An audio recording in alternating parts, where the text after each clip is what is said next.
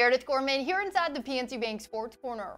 Patriots fans won't forget Marcus Jones's game-winning punt return last week against the Jets, and now the rookie's being awarded, with Jones being named the AFC Special Teams Player of the Week after his 84-yard punt return to give the Pats a division win in the final seconds of the game.